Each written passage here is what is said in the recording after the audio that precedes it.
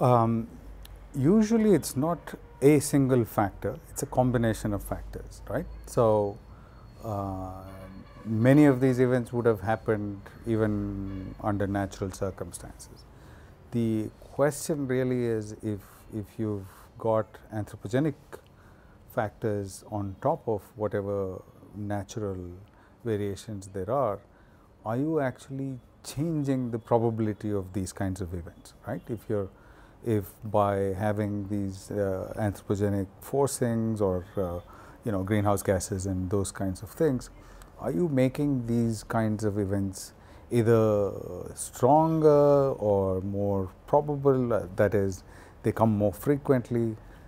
Those are the things you can say. You can't say this is entirely because of climate change, because you don't know. I mean, this could have happened in the past, we just didn't observe it. So there is no way to say this is only because of climate change. It is that you can at most or at best say the probability of this has increased or decreased, as the case may be.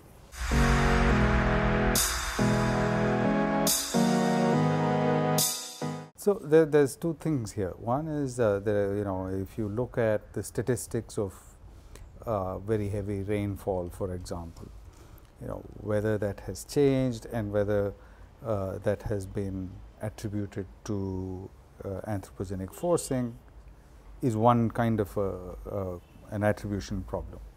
The other kind of attribution problem is if you take a particular event, let's say the Uttarakhand floods, right?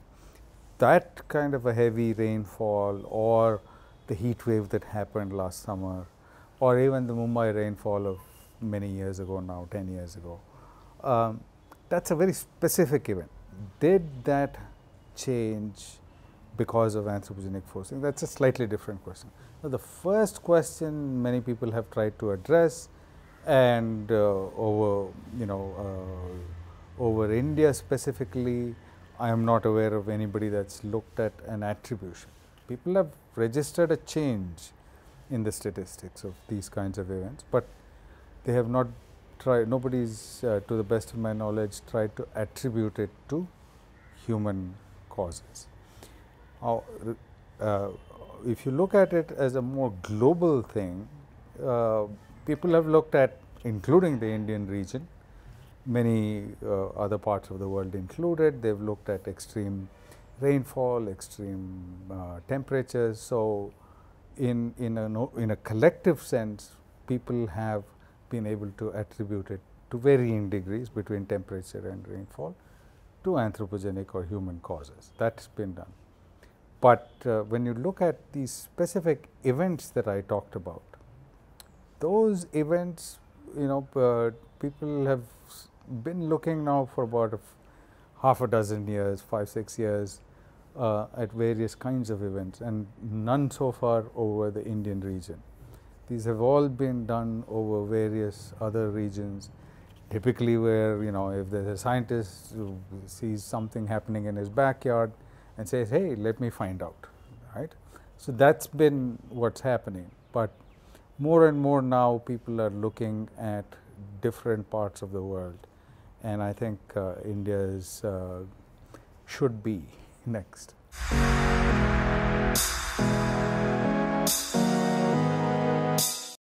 Right. So if if there was no human influence, so for example, if we look at the weather systems might have been before the Industrial Revolution, or in some parallel planet where everything is the same as Earth, except there are no human beings, right, doing all the things that we do. So, if you look at the statistics of such a planet versus the statistics of what our current planet is, then you can say, okay, in the other counterfactual planet, as it were, what would the probability of an event such as this, and you can compare that to the probability of the event as our observations tell us. Now, unfortunately, we don't have that analog planet with no human beings. So you kind of estimate that probability. So use models and various techniques to get at that probability. So once you have this probability of what would have been without humans and what is with humans, you can say whether the probability went up or down or didn't change. So if the probability actually went down, which is quite possible for kinds of events, say cold waves, right?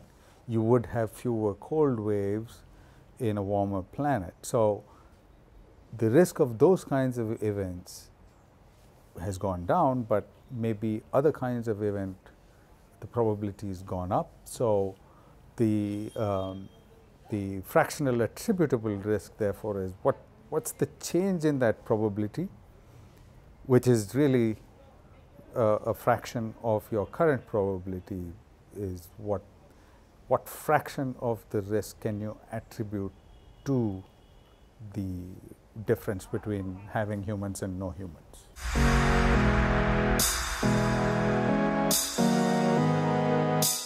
Many of these things come late to our country. We go, we see, we learn, we bring it back, we put our own spin on it and try and make it work. So the science has been there.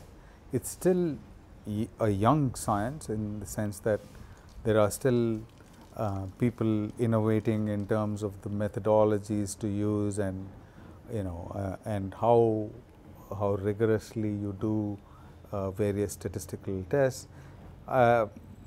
It's not straightforward. It all looks very simple, but there's a lot of techniques in there that are not for the faint of heart. So it is not that it's a simple thing to do and why haven't we done it. It's not that straightforward. It takes a commitment in terms of investing manpower and other resources. This is a very computationally intensive enterprise. There's but the thing is that there are players coming into this that are interested in, and by players I mean research groups who do this, who are interested in looking at this in the Indian context, because ultimately the strength of a technique or all of that depends on many factors. A, how good the models are. B, how good the observations are, and fundamentally even whether your technique itself is scientifically sound.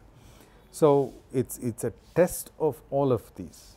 So to be able to do it in our part of the world also helps them. So we're hoping that we will do this in collaboration and build our own capabilities, or at least be able to make some definitive statements about events that happen here.